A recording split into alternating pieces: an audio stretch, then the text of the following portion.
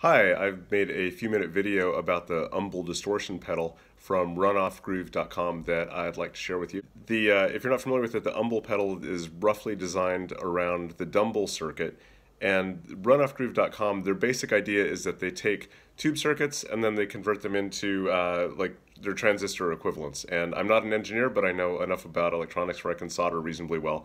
So I gathered the components from this using the schematics from runoffgroove, and I also ordered a PC board. And so the whole thing cost me around, I think it was about 40 bucks to make. You can buy these manufactured or assembled for probably in the neighborhood of about $150. The schematic for the circuit is available on runoffgroove.com, and you can see, even if you don't know a lot about electronics, it's not a tremendous number of components. And so if you're a hobbyist like I am, it's something that's pretty manageable task to do.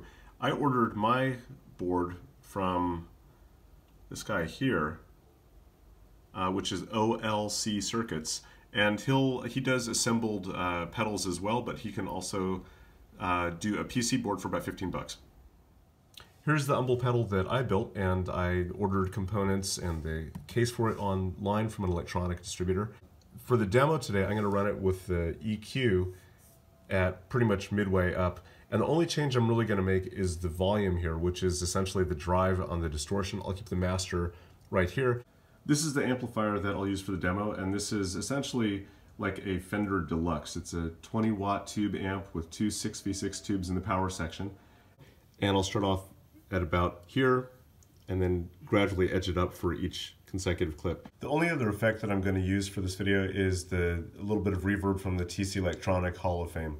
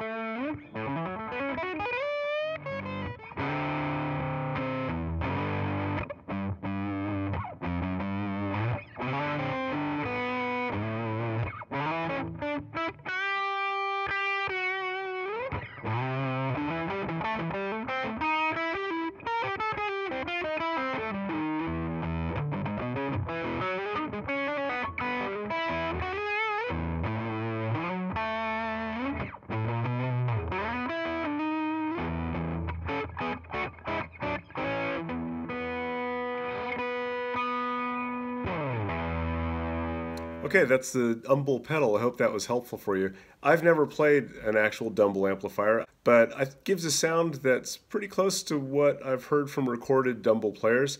And I admit that there's a lot of limitations to doing a video like this. I just did one type of pickup on a humbucker, so you didn't get to hear it with like a telly or something like that.